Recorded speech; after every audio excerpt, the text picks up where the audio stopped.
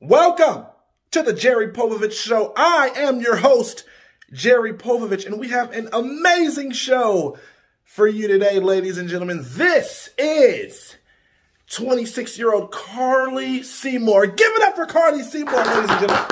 Woo! Now, Carly is here to meet her secret guest. She has no idea who it is. Ooh. Carly, are you ready to meet your secret guest? Yes.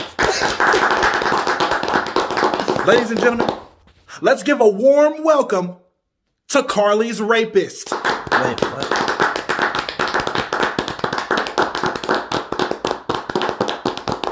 Welcome to the show, Carly. Still a rapist? What is this? You told me I'd be meeting my father for the first time.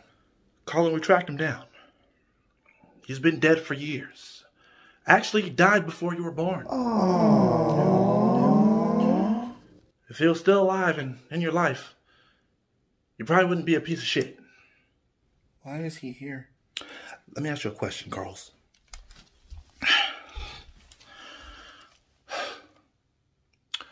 How did you feel when he had you pinned down, nowhere to go, clothes ripped off, marks, bruises, forcing his erect penis into you? No consent, no sympathy, just rape. I don't want to talk about this.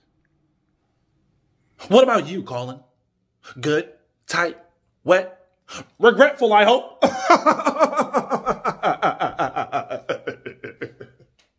It took years and years and years and years to forget about the pain, trauma, and PTSD that you caused this woman. And here you are today, a rapist. Do you have any remorse? Carly, how did it feel watching this white, very much guilty man walk free?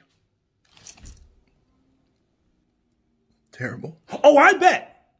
Because the justice system in America is incredibly flawed. But some of you bitches do be lying, though. Not in this case, though. Not in this case. Colin, how could you do this to this poor woman? I mean, look into her hideous fucking face. She's not even worth the rape.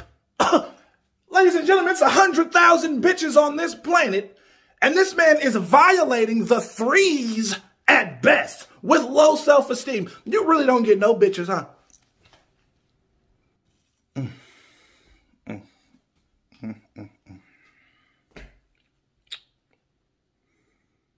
Give a hand to both of our amazing guests, ladies and gentlemen. Ooh. A fully loaded rifle just fell out of my pocket. I hope no one takes it and uses it to murder their abuser who fucking deserves it. Join us on next week's show where we bring terrorists on and they teach us how to make bombs. Not the Middle Eastern terrorists, our terrorists. Have a good night.